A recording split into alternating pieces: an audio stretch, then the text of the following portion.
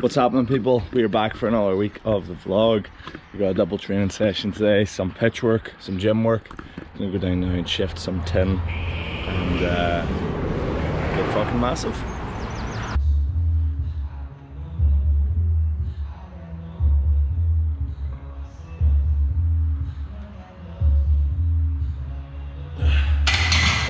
Done a heavy set of bench, one set of 3, and then we're going to do now, we're doing like 8 sets of 5 reps, so it's a lot of volume, and then in the last set you're going to do as many reps as you can, so a wee bit lighter for these sets, but it's just a lot of volume and a lot of pressing.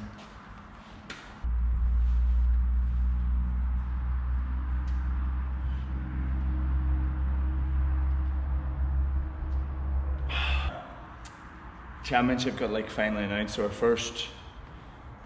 our games are the first weekend of August, and it's all group stages. So I think, correct me if I'm wrong here, 4 teams in the group, everybody goes through. You're seeded, depending on where you finish in the group. And then it's knockout stages then, and then quarterfinals, semi-finals. You're wrong. I'm wrong? Yeah. Okay.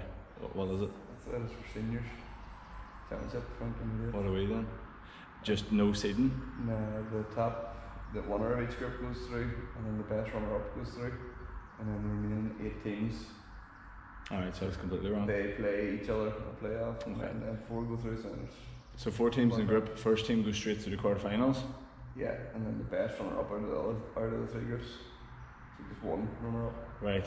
So they go through as well. So 4 through. And then the other 8 play a playoff game, and then the 4 winners now join the other 4 in the quarterfinals, and then it's just quarterfinals, semi-final, final. And of the other 3 teams who go through, is that open draw?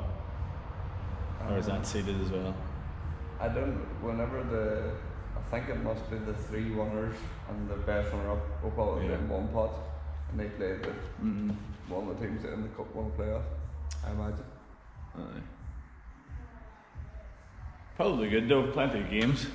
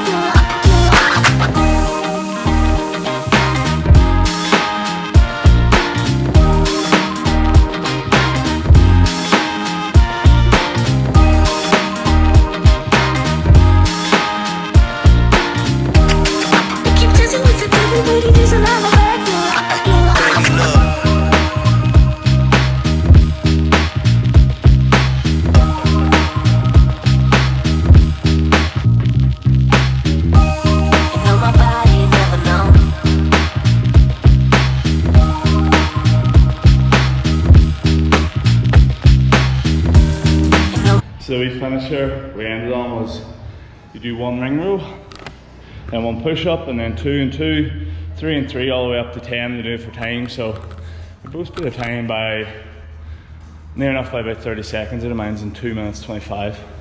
So about that. Good upper body session done there. Going to get some breakfast in the night. So we've got some eggs, so that's 4 eggs. That's some porridge, I just haven't mixed around the protein in it yet. So I'm working for a couple hours now, and then at around 3 o'clock, it's now 20 past 8, I'm going to do some running and a bit of a pitch session, so I'm going to get plenty of food in between now and then. Got a couple hours of work too, so need to try and maximise this time now and get plenty of food in. Mix some double rich chocolate protein and some Biscoff spread. Try it. Build up the courage to go, do you know what? I'm going to make that call then, you know.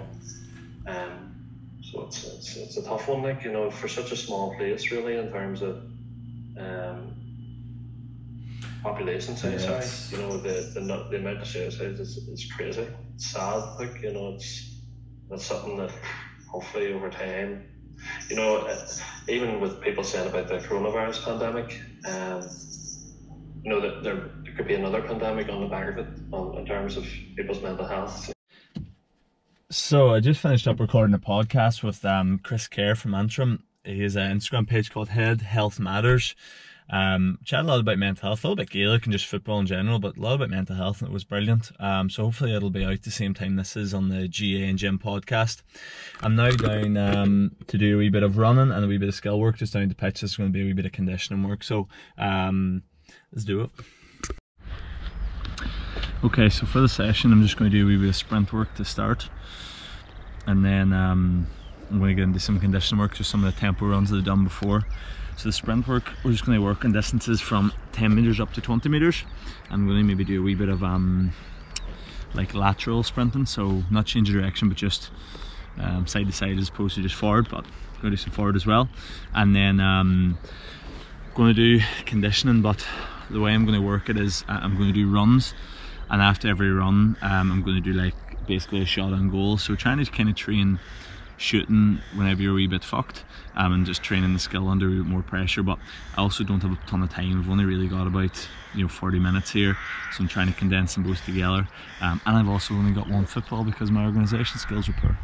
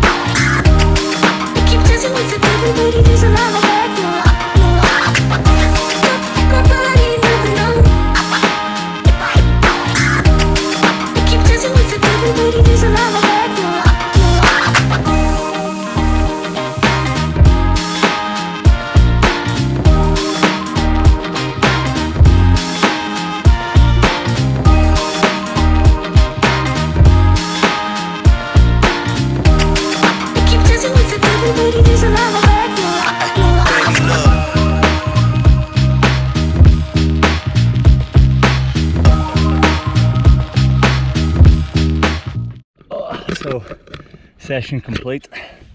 That was very tough.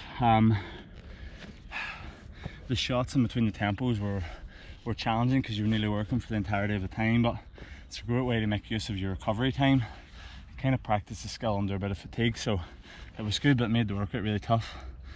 I was just tracking it on my watch, and so it was 35 minutes in total, 2.66k, that's taking into account walking about. So I was happy with that. It's good. This is kind of more the easier workout of the week, so it's a wee bit less mileage. It's only like 1200 metres of tempos, and then the next session week will be a bit higher. But important thing is in week 1 or week 2, just getting back at it. Don't rush yourself and think you have to do a pile of running. Ease yourself in. There's still plenty of time before this all kicks off, so go piece by piece at it. So made up wee post workout check there. Great option for after a workout, especially one in this weather where you don't want to eat a big feed and you maybe just want a wee snack before you're having dinner, maybe later on. It's usually protein shake and a bit of fruit, so I've actually combined them both together. So I blended up some frozen blueberries with some almond milk and a wee bit of protein. So you're getting a good amount of carbs in it, which is good just for the post-workout recovery, and then obviously the protein. But the frozen blueberries makes it nice and cool on a hot summer's day. Nice and refreshing. And then it's easy to get down you rather than eating a big meal. So, good post-workout option. Got quite an interesting flavour bomb going on here, because the fruit is obviously blueberries, the protein is chocolate, which is strange enough on itself, but also the last thing I used the blender for was making cocktails. So it kind of tastes like a blueberry chocolatey Sex on the Beach. Good combo. So basically the training plan for the next while is actually pretty simple. For the next 3 or 4 weeks, I'm just kind of focusing more on general strength, nothing too specific in terms of power programming or any kind of fucking term like that. Just general strength, and a lot of reps, probably from 5 up to 8 or 10. As we get closer to the season, it's going to probably come a wee bit more specific, so it'll be a wee bit more kind of power work, a lot more ballistic sort of type training with a wee bit more strength maintenance. But for the next 3 or 4 weeks, it's going to be, you know, those kind of 5 to 10 rep ranges, all about compound movements and just trying to progress them each week. And then in terms of fitness work, it's just going to be working on like aerobic fitness. And one thing though I am conscious of working on, which I haven't been, and I'd say most people haven't been, is